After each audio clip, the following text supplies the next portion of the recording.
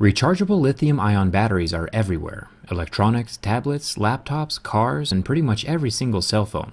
And most of the time these lithium batteries are incredibly safe, as long as the lithium failsafes are in place. Failsafes that work. Samsung just voluntarily recalled an estimated 2 million Galaxy Note 7s as a safety precaution, since some of the batteries are exploding inside of the phone. Obviously, random explosions are not a feature that most people look for when purchasing a cell phone. So let's take a look at the Note 7 and assess why it might spontaneously combust.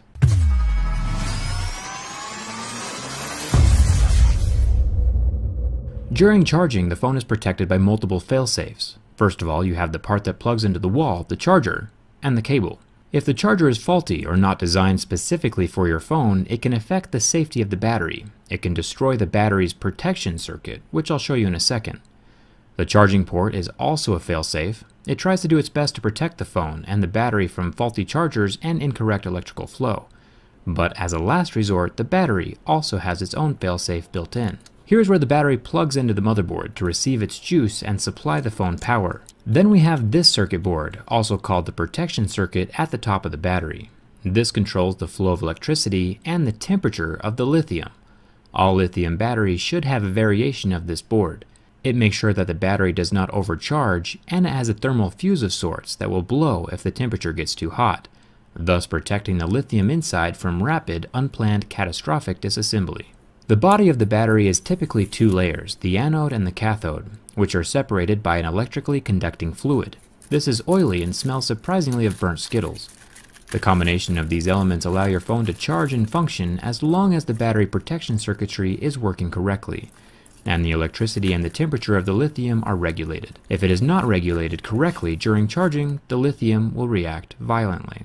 So if we look at one of the exploded phones, we can see which of the failsafes is failing at being safe.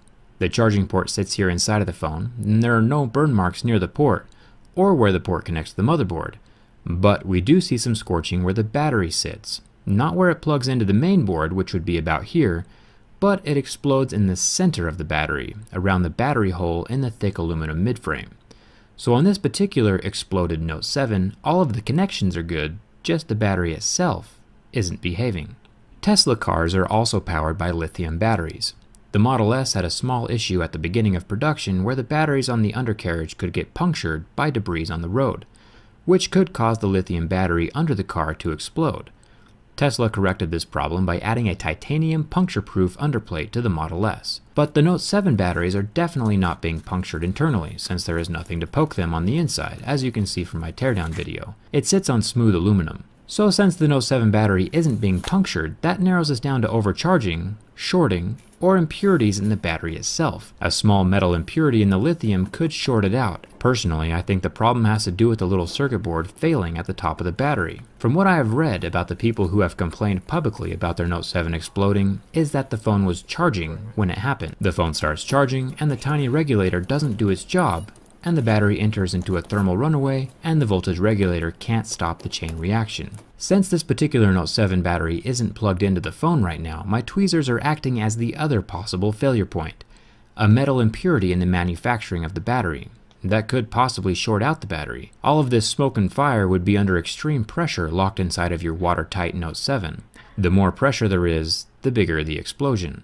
Remember that this only happens in a very small number of devices. So far it's only happened on 35 phones out of 2 million. So yeah, definitely take advantage of the recall, but also feel free to use your phone as normal in the meantime.